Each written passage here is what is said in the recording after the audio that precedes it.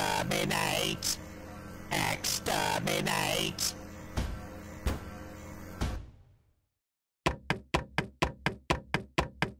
Exterminate!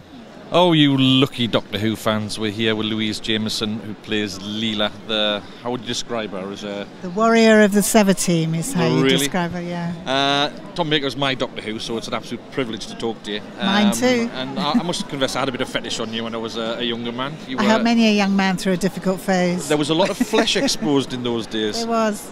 Was there any accidents on set you'd like to tell me about? No, there was one shot that I know that went out in the Christmas special at some point, yes, climbing up a ladder or something. Oh, very good. Yeah. I missed that one.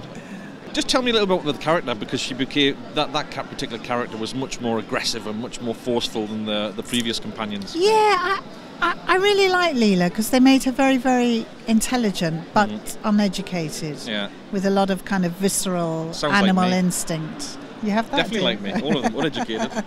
Anyway, carry on, sorry. No, that's it really. That's where she was at. So in a way it's the perfect companion for the Doctor because she has all the intelligence to learn and he has all the knowledge to impart. So the what is it Doctor questions, so that he can then just tell the audience, make perfect sense without it being kind of shoehorned in. Yeah.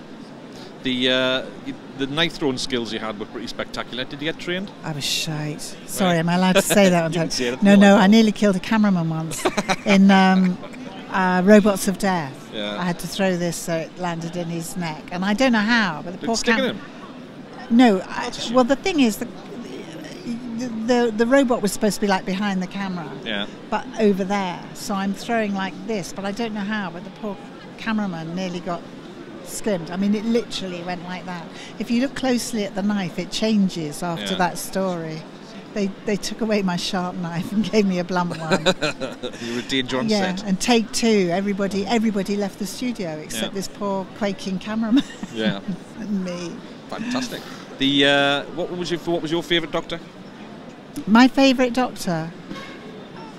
Well, don't tell Tom, of course. No, I would never dare. Or it's Colin, just between me and you. Because Colin's a really fantastic mate of mine. But Pat Troughton. Yeah. Pat Troughton was my favourite. And if you think about it, the whole of the series rested on his shoulders. Because if that first generation hadn't worked, we wouldn't be here today. I think Pat Troughton and Christopher Eccleston had the hardest jobs, and they fulfilled them brilliantly.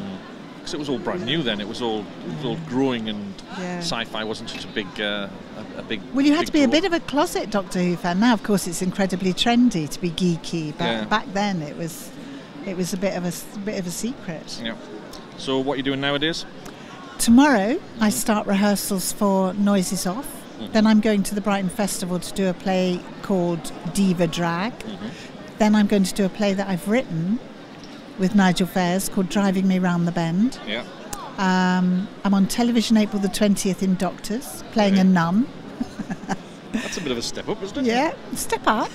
Well, I prefer you with a bit of animal skin, like, but never mind. And I was a whore in Toast of London. That was my last television appearance, so nothing if not versatile. No, you've definitely just playing the game. That's absolutely fantastic. I'm so thrilled to meet you. It's an absolute joy. And you.